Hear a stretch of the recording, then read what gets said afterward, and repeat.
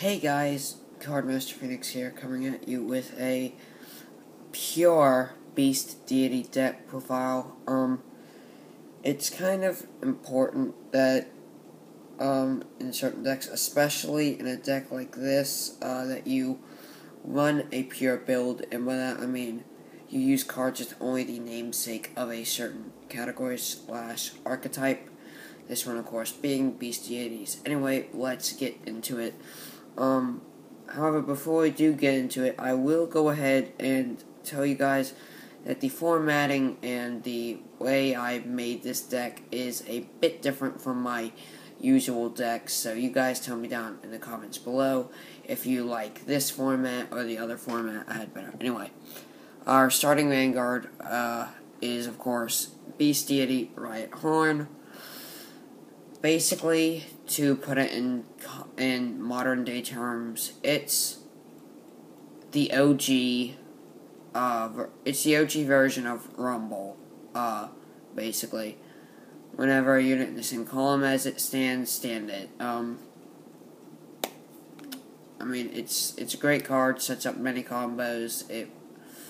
There really is no other starter you should be using. Or at least not if you're intending to play competitively. Moving on, we do of course have 16 triggers, 4 crit, Beast Deity Death Stinger. We don't have a put it in the soul 4K, draw a card 5K to the Vanguard. So this is pretty much as good as we get, but it's alright. The standards are too good in this deck. However, I don't generally employ this tactic because, again, I tend to prefer the say they just let an attack go through. You're going through your drive checks. It's a critical trigger. Okay. Well, you give the power to a rear guard, which makes it harder to guard, and the Vanguard is guaranteed to deal more damage. And there's no way to prevent that since they already declared no guard. Or alternatively, you could just do it to a rear guard because, point is, I doubt they can be guarding the waves of attacks that this deck can throw out. But this is the one, because a stand, it's just, you stand rear guard power there, and it's a 5 to 10 shield to nullify the added attack. So anyway, I just prefer crits over stands, but in this deck, especially with the support, we got in GBT04, I believe it was. But again, I'm just completely going off a guesstimate there. Anyway, we do run 8 stand triggers. We got 4 Beast Deity Bright Cobra. We're just making use of this because it is a Beast Deity namesake card, and it serves its use for getting stands and making columns and whatnot. Beast Deity Great Eater. This is again. The set gives great support. It stands. You can use it as a lock target or just use it for its effect. It's 4K stand trigger, 10K shield. You put this unit on the top of your deck, and when any other rearguard Beast Deity in its name stands, which again the entire deck, during your battle phase, you can shuffle your deck and draw a card. So it's basically the standard special critical effects that now every clan has, so I like it. Also, standing is not a problem because the pressure still is just the same as a critical, because you can stand the Hatred Chaos and then you'll stand the Riot Horn too. It's crazy with the combos you can make. For the 4 heal triggers, I mean, it's Rescue Bunny because it's heal, namesake, we'll take the win.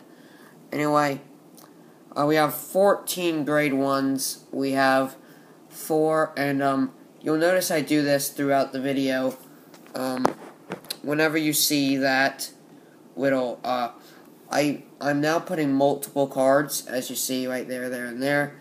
I will always put cards that I run the same amount of together, like I'm running 4, 4, and 4.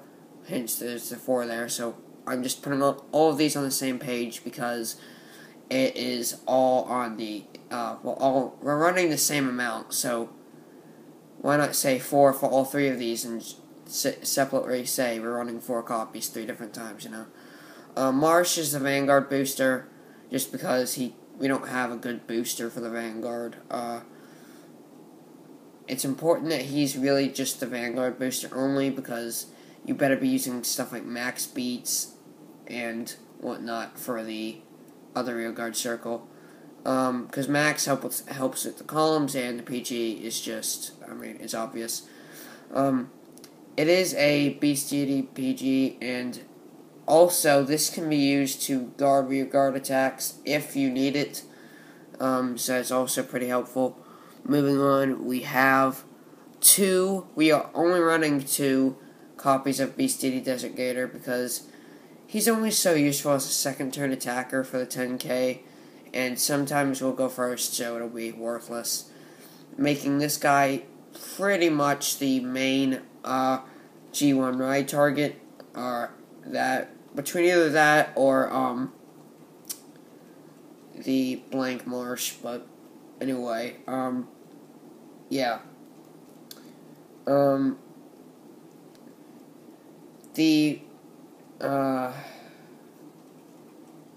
The Solar Falcon, of course, being a PG, max beat is what I call a back bleacher unit for the backup grade 1 ride. I'm sorry, this is, all my notes here are out of date, because this was before Stride format, so, yeah. I consider max beat a back bleacher unit, because it should pretty much only be used for, being in the back bleachers, the back row, anyway. And, yeah, Desert Gator is either your main G-Run ride, or he's your second turn frontliner. Meaning, of course, he's just on the front lines, aka front row, during the second turn.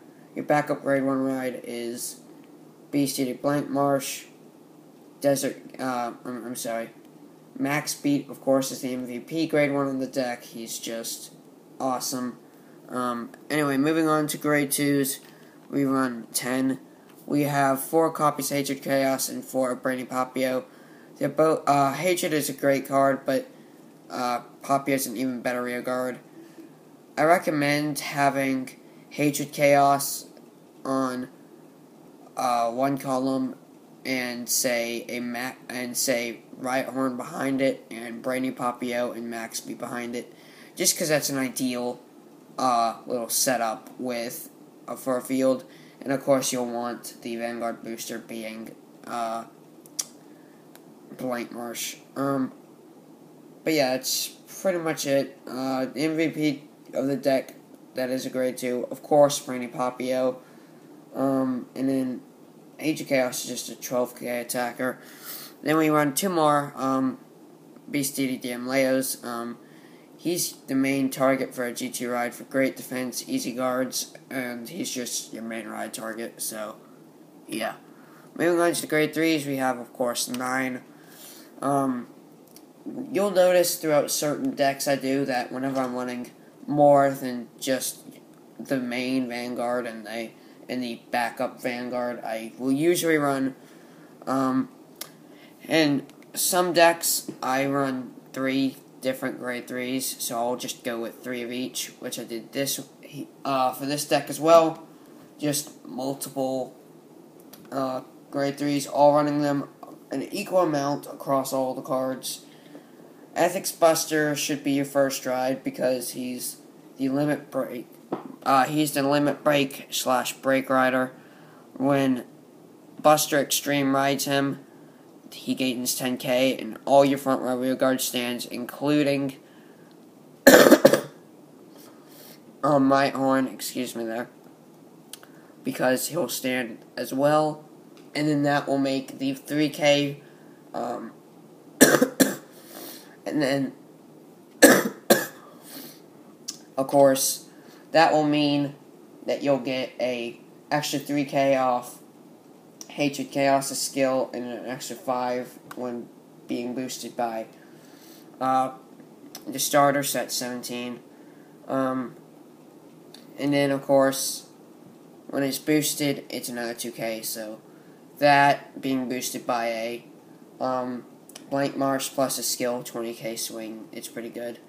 And then of course, when you do pull a grade 3 or greater, grade 1 or greater Beast Deity in its card name, you can stand one of your Nova Grappler rear guards. That's an amazing limit break. And he's 13k base as the cross ride.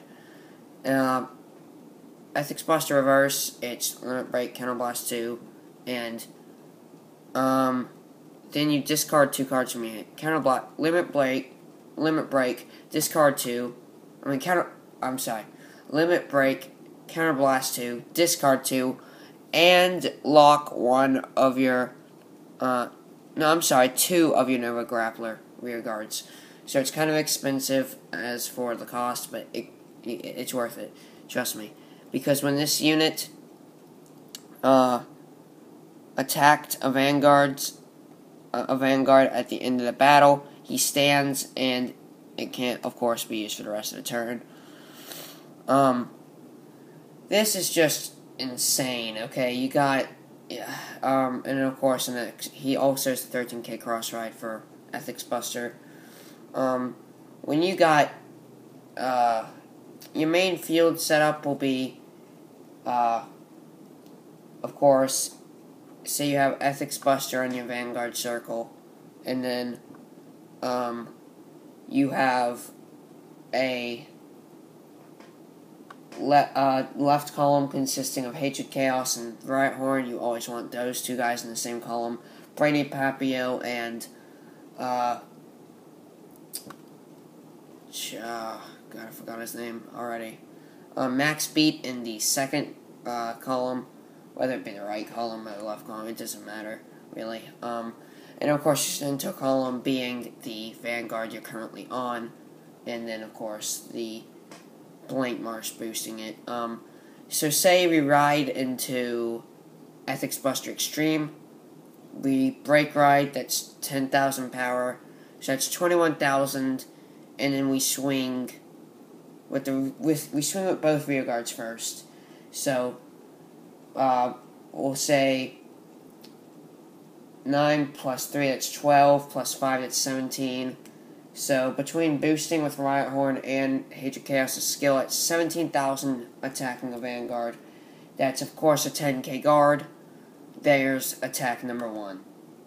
Then you use Max Beat to boost Papio, that's 16. They'll have to throw down another 10k shield because there's no way they're going to let that on-hit pressure occur. And then you'll swing you'll be swinging 11, 13, 20, 30,000 with the Vanguard. Then you'll stand Hatred Chaos, and then of course with that skill, so will your Riot Horn, and then of course you'll also get Brady Papio, and then you'll counterblast 1, and then Max Beat skill go off, you'll stand him. You can then do the same thing for another 2 attacks, because you're already at attack number 3, but we still are going through the Vanguard, and then say you pull criticals or stands or whatever, you can just stand whatever's left, so you can easily make 5 attacks a turn. Using reverse, you get 6, 2 of them being the Vanguard.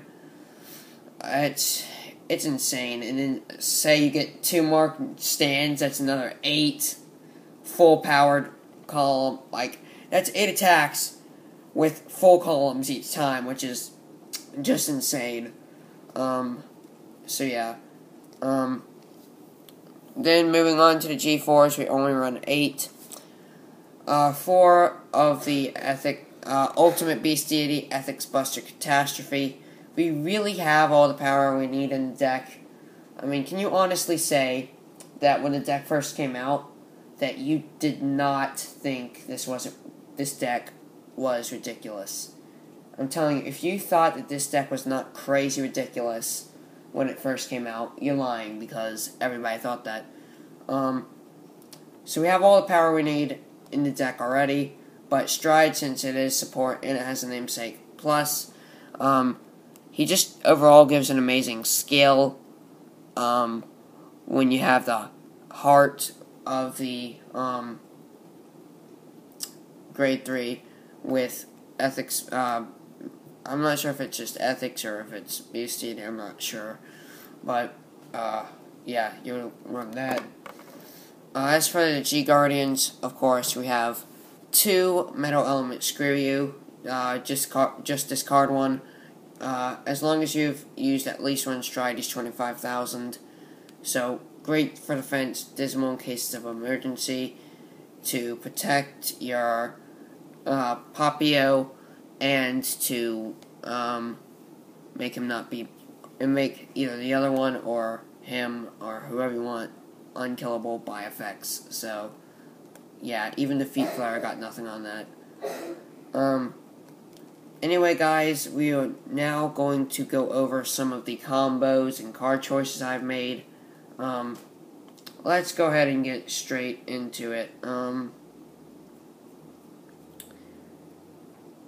Starting off, your first G3 ride or break ride, of course, should be Ethics Buster.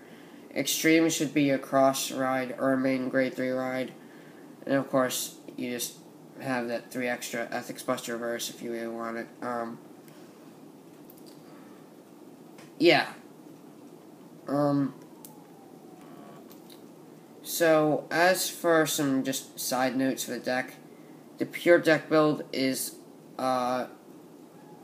really only in the main deck, but, I mean, the only 4 cards in the deck that, aren't for, defense, of course, I mean, the only 4 cards in the deck that don't have the Beast Deity name is, of course, the 2 G Guardians, which you see now. Yeah.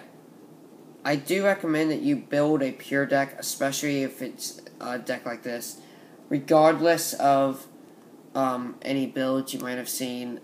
Like, you shouldn't be going off purely other builds people have made, because that's just net decking, and that's bad for the environment in the game overall. But especially a deck like this, because it's so consistent and it helps so much. But especially regardless, especially in this build, honestly I'd say regardless in just any build, but whatever. I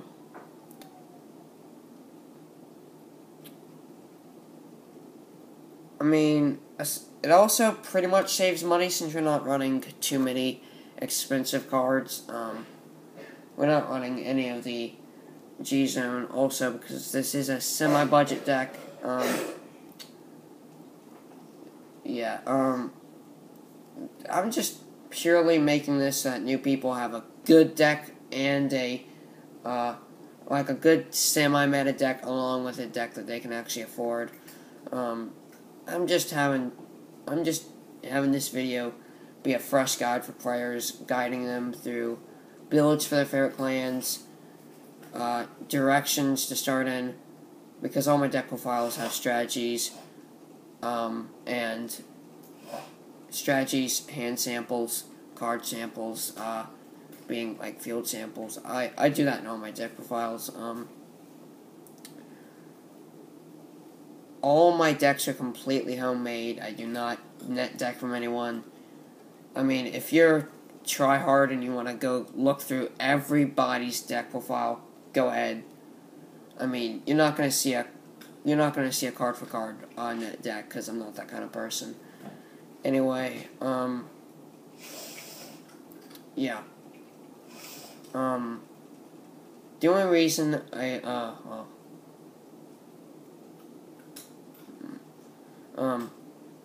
anyway, we do have some honorable mentions. We have Jackalord, Dragatrist. They couldn't make the list, because they weren't good enough. Maybe I'll add them in some point in the future, and I'll make an update if I feel it's necessary. Also, Frogmaster, Horned Hulk. Frog, I mean, don't run it at more than 2 in my opinion if you really want to run it. I don't get the point in tapping a 7k unit just to get 5k, I don't know. Horned Hulk, you know, Just like enablers, they shouldn't be run at more than 2. Again, room was tight. I feel it was more wherever situation than the ratio to ability will ever get off, or mainly be useful to me. So, yeah, I just cut them out. Yeah. Oh no, I just feel a chance you being at grade 3 without 4 damage. Not really possible. Plus, it's just too cloggy if you have that many strat enablers. That being more than 2. I mean, yeah. I believe that pretty much, covers most of things. Of course, we do have other card choices. Riot versus Jackal. I chose Riot because it stands mid-battle. Jackal is not really worth it. He's better than White Tiger because it's just... He's more of an Azure, Dragon Ride Chain, or build kind of deck use. And, yeah, that's about all. If you really, really want to see a full combo video and everything, go ahead and ask me in the comment section, because I have it linked to all my devices, so I'll be pretty much instantly notified regardless of what device I'm using, so that's just the best way to get to me. Also, for business inquiries, you can email me at duelingcharisma@gmail.com.